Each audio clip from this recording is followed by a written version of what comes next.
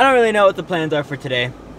I would like to take the Jeep to a shop, get it looked at, get it fixed ASAP. The main reason that I moved into the RV and stopped living in the Jeep was mostly because of Kai, but because I sent him home to be taken care of by my parents, I no longer really have a need for the RV other than to just sleep.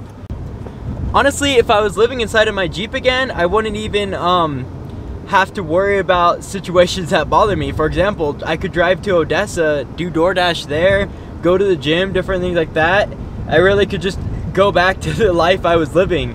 Actually, not living in the Jeep recently has really helped me realize why I enjoyed living in the Jeep so much in the first place. I really liked that ability to kind of just go anywhere and stuff. Although I wouldn't really leave the vicinity because I need to be here for in case something happens or whatever. I still could at least be a little bit more portable.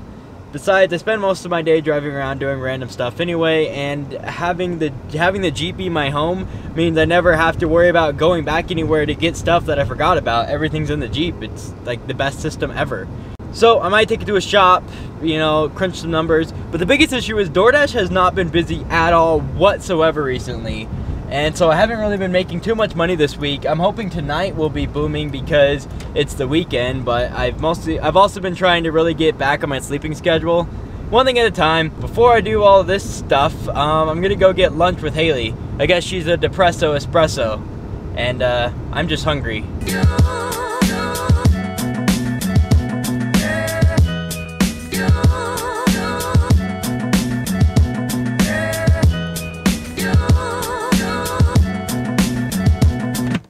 Is it okay that I'm blocking off Meem's car?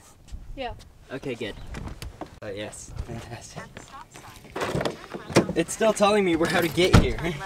Okay, where are we going to eat? I don't know. I told you to decide. I hate deciding. I do too. You're the one who said we should go eat. I'm just the one who's hungry. You want to eat too, though. You want sushi, right? I hate sushi. It's not that bad. Do you not like fish?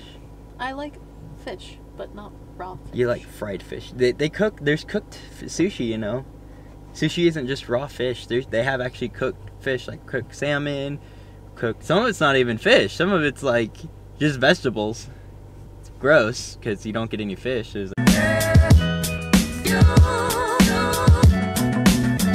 She's low on oil. I haven't turned her on in a while. I missed you. Ah, feels so good. A shifter that actually, a clutch. Is she dead? Okay, she might be dead.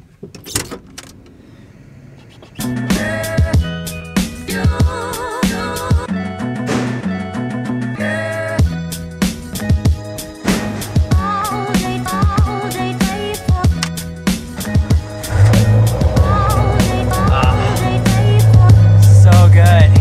10 out of 10, would recommend. Lifesaver right here. I better go get her some oil before she falls apart. Brakes, yep, don't work, just like before. Oh, just driving her feels so good. It's so loud, but I love it. Yeah, let's go.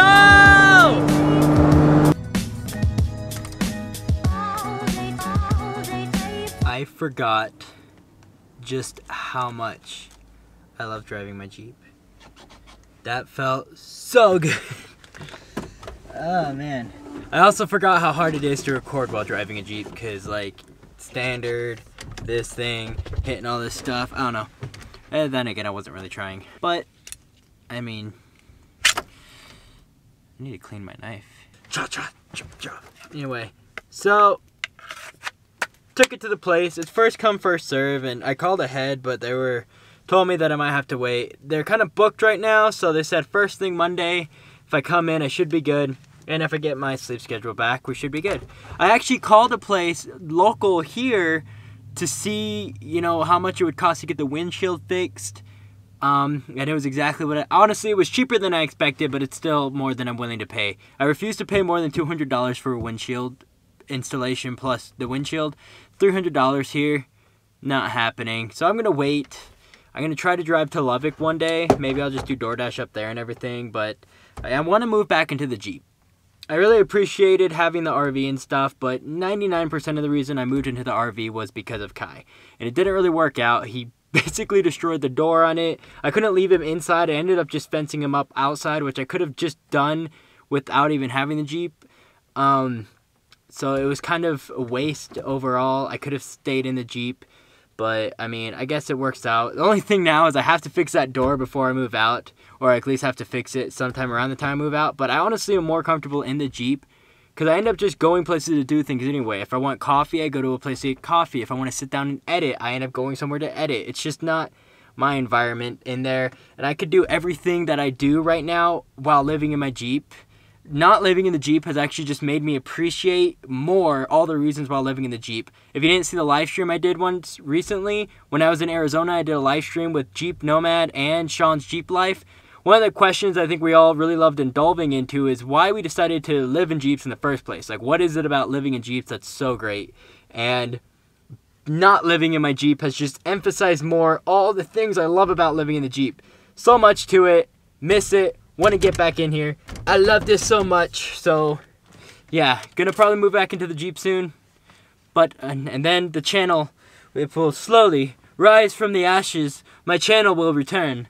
But until then, I got stuff to do. I might just go back to the coffee shop because I really don't have anything better to do except for work and stuff. So I might as well just go. I also need to buy oil for the Jeep.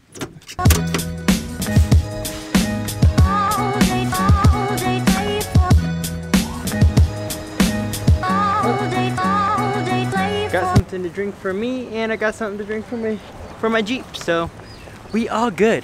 Only problem is I don't remember where I parked. So found it. So you guys know the knife that my parents gave me like not that long ago?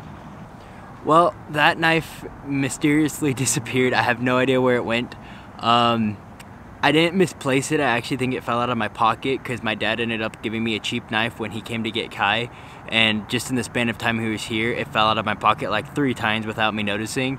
So I think that the other knife fell out of my pocket. The only sucky thing is that's like a $40 knife. So I'm gonna come in here though, this place called Scar Arms. I don't know, it didn't exist when I lived here, but I guess it's a new gun store. So I'm gonna see if they have any interesting knives because I've checked literally everywhere else and couldn't find.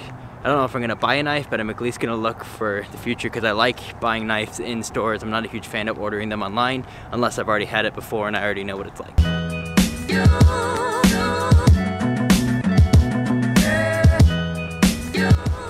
Cool knife shop, cool people. Well, it's a gun store, whatever.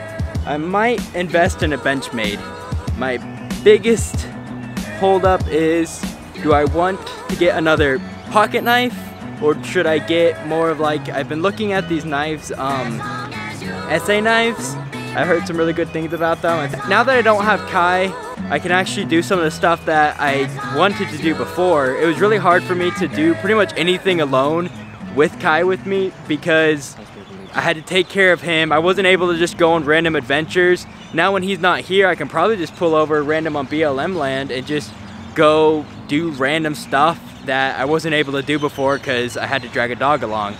You guys gotta check this out. I have no idea what's going on, and it's not even half as bad as it will be in an hour, but every single night the crows do this. I have no idea what's going on, but they just go crazy. And like, it's not even that bad yet. Like in a few minutes probably, these trees are just gonna be flooded with crows. Look, one already started. We're going to just take over these trees. It's gonna be insane. Also, look at the sky.